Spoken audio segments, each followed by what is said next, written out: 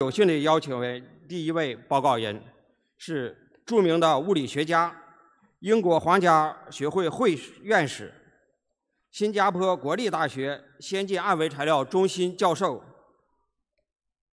康斯坦丁·诺乌肖诺夫教授。他因为石墨烯的开创者的研究获得了2010年的诺贝尔奖物理奖，也是1973年以来最年轻的物理学奖获得者，并于2012年获得了爵士学位、爵士称号。他的研究包括凝聚态等一系列做出了开创的成果。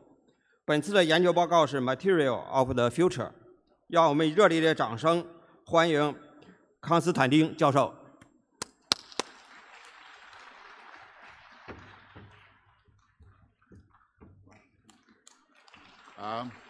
Morning, everyone. It's really a fantastic pleasure to be back to Beijing. It's my most sincere congratulation to Liu Zhaofan. It's clearly extremely impressive graphene research center which he created. It's probably the most advanced research center in the world in terms of technology, and it's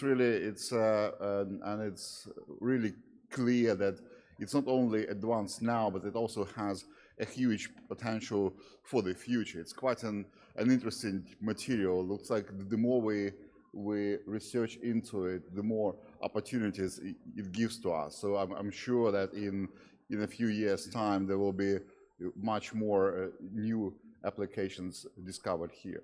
Anyway, for my today talk, I would really like to start a little bit on graphene, but more to look into the future and discuss not only the materials per se, but really more into the technologies and methods which we can use to work on the new materials. Still, the most convenient place to start is, surprise, surprise, graphene. After all, is the Graphene Research Forum, and it's of course it gives us quite a few opportunities because of its unique properties. It's the strongest, most conductive, thermally conductive, flexible, impermeable, and so on and so on and so on. And because of that, it really gave us quite a number of different opportunities in many different sectors, from energy to composites, from electronics to sensors. But of course, it's a very special material for us, for those people who've been working with it for a number of years. Yet when it comes to applications, it's actually not that special, because it clearly follows the footsteps of many other materials before it start being applied. Same as carbon nanotubes, same as fullerene, same as carbon fibers. It started to be applied in the composite materials. So Benny is here. He worked on this world most expansive and the lightest watch is the collaboration between Richard Miller, McLaren, and Manchester University. But then it started to go more into real applications, not only gimmicks. So it started to be applied in the automotive industry. Of course, these days we all know one of the major applications of this material is for thermal management. Most of the Huawei phones would have graphene inside. And if we need to look into the future, I would say that optoelectronics is probably the most exciting application. And that's really all up to the BGI Center, because we really need to learn how to transfer high-quality graphene and merge it with seamless technology, and that's exactly what they do here. So all the hopes, all the pressure on you guys. So of course, what is the biggest strength here is that BGI really pushed it from the flake preparation. So a long time ago, we started with the Scotch tape technique by exfoliating graphite, which is the material you find in your pencils, into the proper mass production CVD with the technique being developed here, and when you run carbon-containing gas on top of hot catalyst, and then it cracks on the surface, carbon rearranges itself into graphene, and then hydrogen flies away. So the beauty of this method that you can use pretty much any feedstock for as your carbon source. Some time ago, we're still writing this paper even up to now. We just use this. It's you can use pretty much anything which has carbon inside. So basically, you just prick your finger.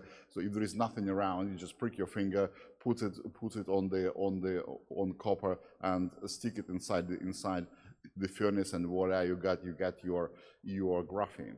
But of course, probably it's a bit of a joke, but in reality, I'm sure that you have seen pictures like this with the flares quite often across many petrochemical plants and so on. And there you would have we basically burn the supporting gas and the waste gas, because methane is much worse greenhouse gas than CO2, much better to emit CO2 rather than methane. And so there we have everything. We have the heat which we need to produce graphene. We have the carbon-containing gas. So basically we created those machines which don't need electricity. It can convert that supporting gas and heat into graphene directly. Moreover, it can register it on the ledger, so because there is a proof of work simultaneously. Okay. Anyway, so now we just but there are many other ways how to produce graphene as well. So there is the liquid phase exfoliation. There are many epitaxial techniques, but the big breakthrough was made in this area when people realized that graphene is not the only material which is available to us in the two-dimensional form. You can actually exfoliate many other two-dimensional crystals, and these days we're talking about a full family of those 2D materials. Moreover, if this huge family, which is probably a couple of hundred members, probably more in terms of those which are predicted, not yet synthesized, probably a good 1,500, again probably more. But if that is not enough, you can actually you can produce artificial materials just by stacking those 2D crystals together in the so-called van der Waals heterostructures, and then you can create materials on demand. And this is basically the state-of-the-art technology as we have it now. We don't need to be slaves of the existing materials. We can create those new artificial crystals, and we can tune their properties for specific applications. So just so one example is those LEDs. So graphene plays only secondary role. So you basically inject you use graphene as transparent electrodes. You inject electron holes into those quantum wells, which are made from the 2D semiconductors, and it can emit light. And because there are so many of those materials available to us, we can really fine-tune the properties of those heterostructures in a huge range. So this is basically a very long introduction just to say that these days we can produce materials on demand with the properties which can be tuned in quite a large variety. Now the question is, what can we expect in the future? So if you would be able to unleash your imagination, what kind of materials would you like to create? And well, really, I really like this this way how to the best way how to introduce it. I think it's really look into the futuristic movies which people created. So they're really talk about the future materials as they thought it would be. So I'm sure many of you would recognize it's the Terminator 2 movie. So the plot is that so the movie was made in '91, and the plot is that robot from 2029 sent back into 1991 to kill Sarah Connor and her son. And the only reason I'm showing it to you is just to show you how people thought the future materials would be, like made from liquid metal, changing shape, self-healing, changing color, and so on and so on and so on. So now we are in 2023, and I've got a bad news for you that unless we change something about our technology, we absolutely have no chance to fulfill the dreams of those of the director of the Terminator 2 movie. So and it's not really a problem of the materials or of the robotics. It's a problem of our approach to technology. We adopt the so-called top-down functionality in our technologies when individual components are not functional at all. So the functionality only comes on the level of the system. You basically need to assemble every single last piece, every single last cogwheel, and then you would get certain functionality. And this is true about the clockwork. It's true about robotics or electronics or any other technologies, you name it. So but if you think about the nature and biological systems, they actually work on a completely different pretend, because there the functionality is spread across all the possible levels. And that's so the individual proteins are functional, the cells of the membranes, the cells, the organs. So their functionality is really spread across all the scales. So the question is, can we try to adopt the same approach into in our modern technologies and delegate some of the functionalities down to the material level? And that's what we call the functional intelligent materials. So it's the materials which we try to program to do specific functions, and also intelligence. Well, the simplest possible way of introduce intelligence is to introduce memory. So just let me give you an example of what I mean.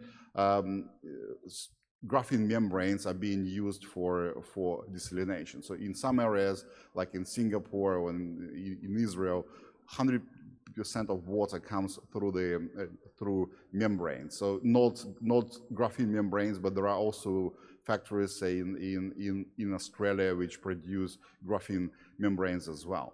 So, and it works fine. It works well. But it doesn't matter which membrane do you use. You would still have to put a sensor into the downstream, measure the presence of the toxic species, send the signal to the computer. Computer analyzes it, then sends the signal to the actuator, which opens or closes the valve.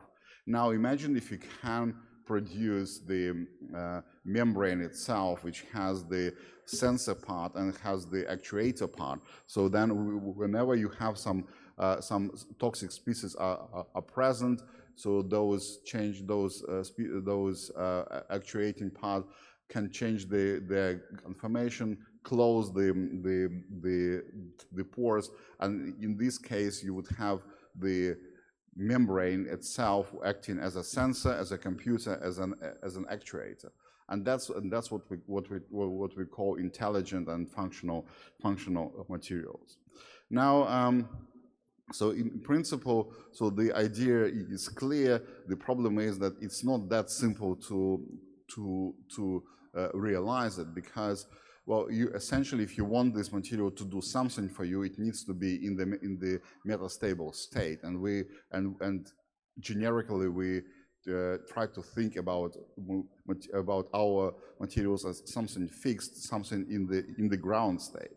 So basically, we have some ideas how to design those new materials. Well, first we think it should be composites, and it should be there should be strong interaction between individual components, but also this interaction should come through a multiple different channels, like Coulomb, like van der Waals, like strain, and then you would be able to create a so-called degenerate energy landscape, basically a very glassy system with multiple metastable states next to each other, and then you should be able to navigate inside of this landscape, and just once you return back into the original state, you would already done some useful work. So this idea is not new at all. So most proteins actually work exactly in the same manner. So the reason our proteins in our body are so versatile is because exactly they can exist in multiple metastable states, and so they can exist in different conformations, and then depending on the particular conformation, they can do certain function. They catalyze this or another reaction, and basically once they do this, they fold back into the ground state.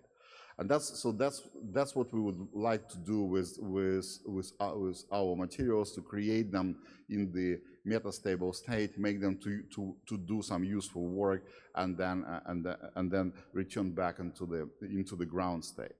The issue is that modern physical formalism doesn't really help us here, because everything we do, we would predict mostly the ground state, the most stable, the lowest energy state. If you want to do something with the metastable states, we simply don't have mathematical apparatus for this, and we try to use machine learning approaches to tackle this issue. And of course, you would need some materials robotics as well to create enough data.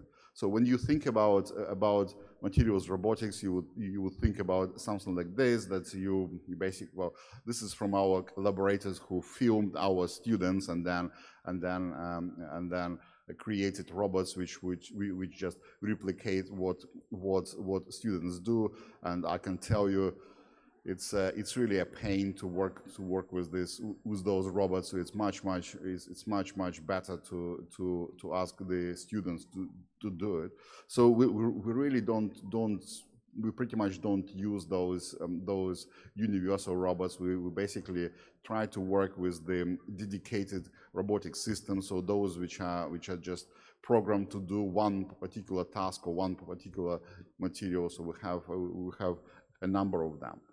And so again, this is now a long introduction, and the major part of my talk, so I would really like to focus on a few approaches, a few directions. How can we create, so how can we use AI for the materials design, and especially how can we use AI for the design of the dynamic material.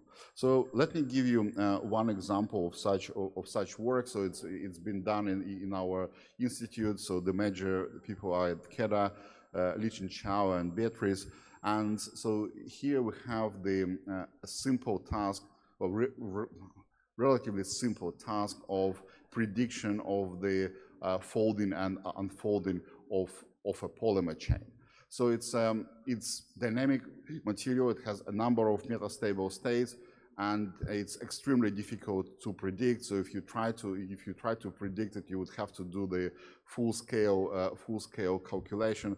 And the question is, can we create a machine learning system which would be able to predict the behavior of such polymers? So it's much simpler problem than proteins, because polymers are usually non-charged, so you don't have long-range many-body interaction. So it's like million times simpler than a protein, but still quite challenging. So basically, the simple question is: imagine you have a polymer, and then you try to stretch it, and so how fast can you do it, and can you predict can you predict its behavior?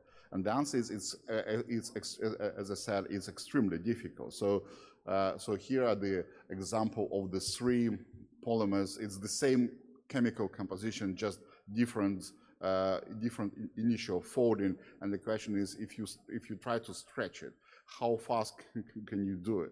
So you would actually, if you try to do it, you would see that this green one, pretty much always you would stretch very fast. The blue one, it would take much longer time, and for the purple, sometimes it would stretch fast, and sometimes it would take really long time to do it. So how can we predict it?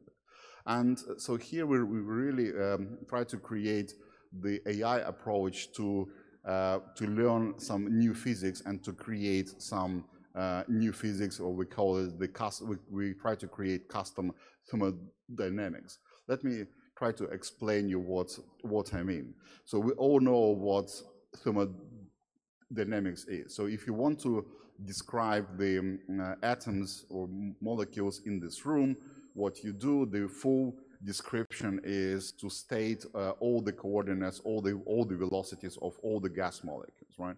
So that's the full description of the system. Of course, it's extremely unpractical. We have billions of those molecules. You cannot write. You cannot do those billions of equations. Instead, what we do, we use the thermodynamic approach, where we have 2 very simple parameters. We have temperature and we have pressure, and then they're linked through the equation of state for the ideal gas, and then we can describe some average properties of the ideal gas, which is in most cases enough. And the question is how, well, it's actually, I mean, it looks very simple, but I should remind you, it took humanity 200 years to realize that this equation, and especially to realize what is this KT is. So temperature, it's not that immediately obvious that you need to take the projection of velocity, average it, square it, average it, and then just multiply by 3/2 kb, and that's your kinetic energy. It's not and that's your temperature. It's not obvious at all. So how can AI help us to create the custom thermodynamics and learn those parameters which describe the system? So imagine we have this polymer chain. Can AI learn the reduced coordinates, those I don't know, effective temperature or effective something, and write the equation of motion? And then if we can create such an AI approach, where you should be able to apply it to pretty much any area of science. You just show the behavior of a system, and then it spits out the equations, like, I don't know, a Kepler laws, or maybe Newton laws. So it will start creating science by itself. So basically, of course, you need to play some tricks. Not any AI would do it, so we have to put some ideas into the mind of AI, and in this case, we chose to have the Ansaga principle. So we plug in, we tell the most, I think it's the most generic principle of science, the Ansaga principle, and then we ask it, okay, select few coordinates, countable number. So rather than knowing the positions of all the atoms, just give us 3-4 coordinates, and then write down the equation of state.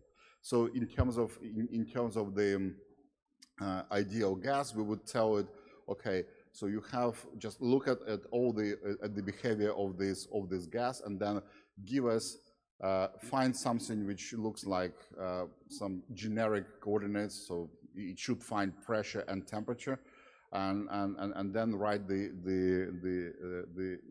equation of state. Now, can we do this for the more complex system like a polymer chain.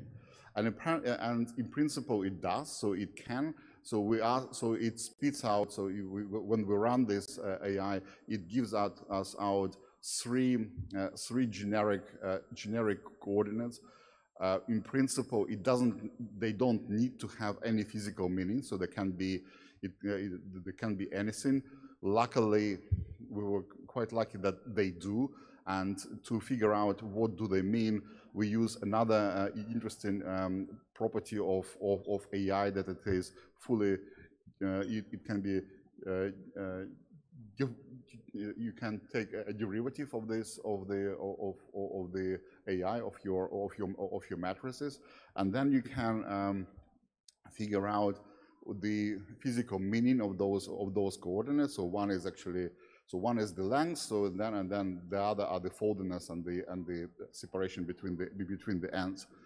And now we can basically simply look into at the initial state, and then AI can predict statistically the behavior of this or another polymer chain. So you don't need to do all the calculation. You simply take those three coordinates, and then it can give you it can spit out the behavior. You can actually even write down the equation of state. So in this case, you basically plot this matrix, the matrices, which is the effective potential, and immediately you can see why some of the polymer chain can be stretched easily, some of them cannot, because there are a number of saddle points which are basically almost metastable states, and then if your system gets inside of this metastable point, so this is the potential plotted in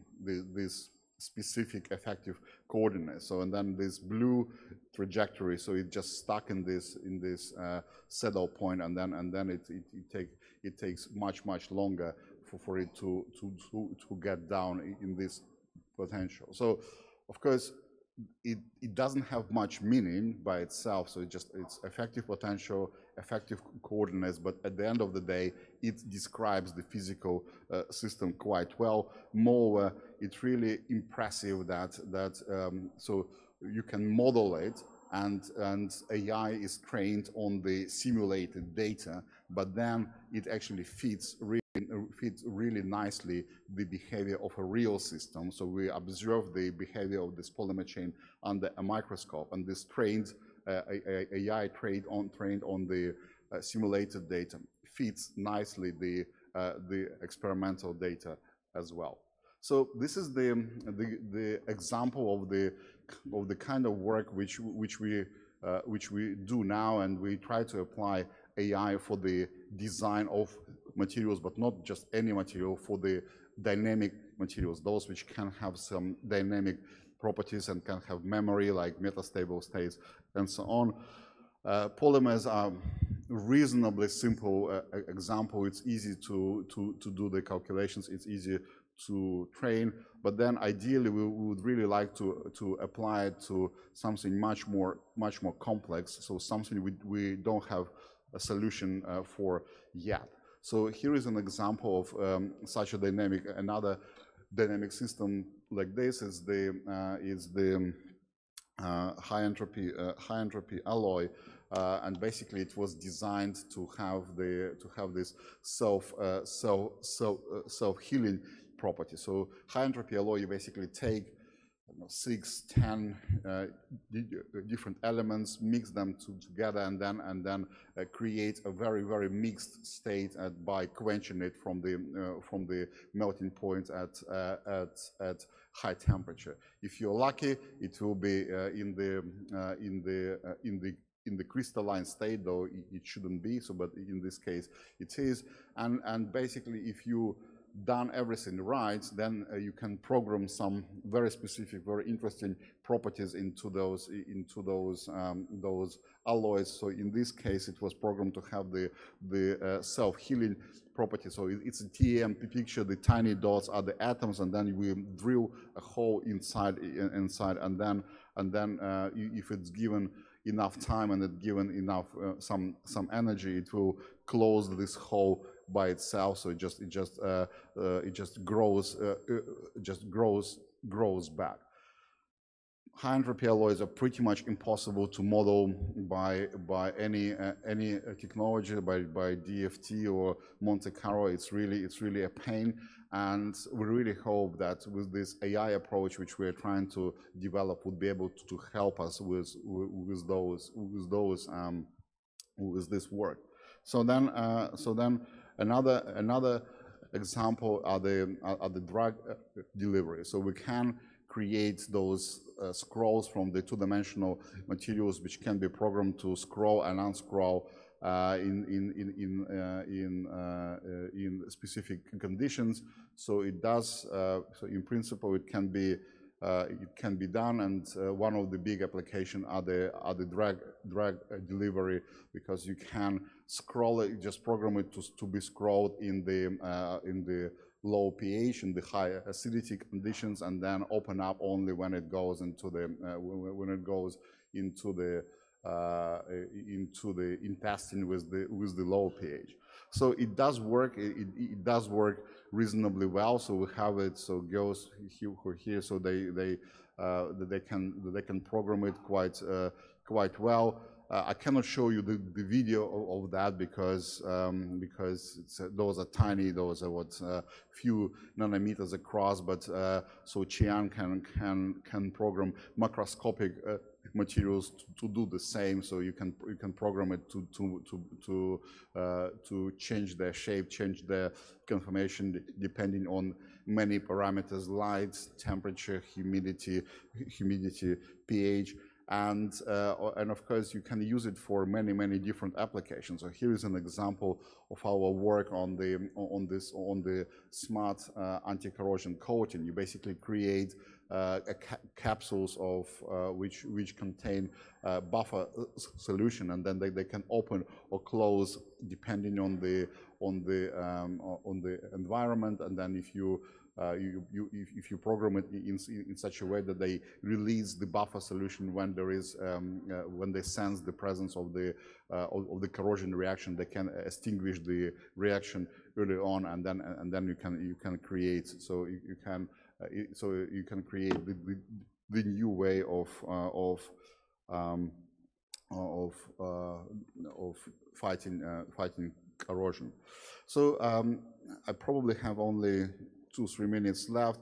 Just very quickly, very briefly, want to go through this through a couple of other applications of AI. So the dynamic machine learning is one area which we try to develop. But in principle, you can start to modify your materials not only on the layer by layer level, but also on the atomic level as well. And there are a number of applications which would really benefit from this. So one is the single photon emitters for quantum telecommunication applications.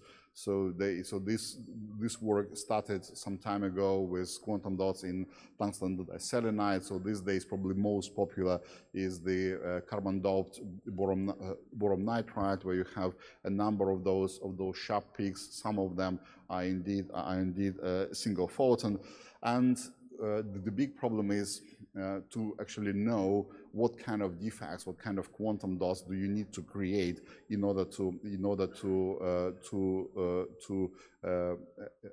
create efficient single photon emitters. So we can measure the properties of those defects. We can do STM, but still, which particular defect is working there is extremely difficult to predict. So it's been already 4 or 5 years since these single photon emitters in BN have been discovered, and yet we're still only guessing what kind of defects are actually working there. So to this end, we created a database of many different defects in two-dimensional materials. So these days we have a database of about 15,000 of different defects in about a dozen of different materials. So it has certain structure. It's all kind of triple defects plus sporadic high density defects, and we created the machine learning approach, the descriptors, specific descriptors, how to describe those defects. So one of the, I should say that it's not that simple. It turned out to be that you need to teach this ML a little bit of the quantum mechanics as well. So this quantum mechanical shells, and the symmetry of the wave function is extremely important if you want to have a proper description of the quantum properties of those defects. But nevertheless, so the database is now open for for public. Please, if you want to use it, it is published on this server. And as I said, it's not only the database itself, it's also the descriptors and the machine learning approach. So it is there, and the way our descriptors work is actually much better, much more appropriate way to describe those defects. I should say that another big application of those individual defects is the applications in single atom catalysis. You add just a few selenium atoms to MOS2, or just a few tungsten atoms into MOS2, and you increase the catalytic ability of those materials dramatically. Unfortunately, we are not there yet to describe it by machine learning, and the problem is actually exactly the metastable state. That when you create those defects, you actually freeze your system not in the ground state, but in the metastable state. So you change the phase of the material quite actively, and that's what controls the catalytic ability, and that's something which we are working on now. But let's say so. But it looks like these metastable states are extremely important. And maybe just last thing, wanted to advertise. We also work, because our heterostructures, our materials become more and more complex. Say, I don't know, if you want to work on twisted layer graphene or graphene on boron nitride, it's at least 10 nanometer unit cell, usually more, 20. So it's a huge number of atoms. We cannot use the traditional DFT methods to calculate this. So we develop our own DFT package now, so which works significantly faster. So we call it D4FT because it is differentiable, and so it scales as n cube rather than n to the power of 4 as the traditional DFT. And we don't use the AI per se, but we use AI tricks from the TensorFlow, and it's so the tricks are in the articulation of the wave functions, plus into the solving of some of the integrals. But eventually, it works much faster than the traditional DFT, and really hope that we should be able to use this approach very soon to calculate many different properties of complex materials. So I think I will stop here. Just will say that it's been so I think we are starting a new era in the functional materials design, and so rather than simply creating new materials with the predetermined properties, which is the state of the art right now, we really hope that we should be able to create dynamic materials in the metastable states, those with the memory functions, and then the range of applications will increase dramatically. So thank you so much for your attention. It's really a great pleasure, and again, congratulations to the BGI and Liu Zhongfan with the most impressive developments over the last few years. Thank you.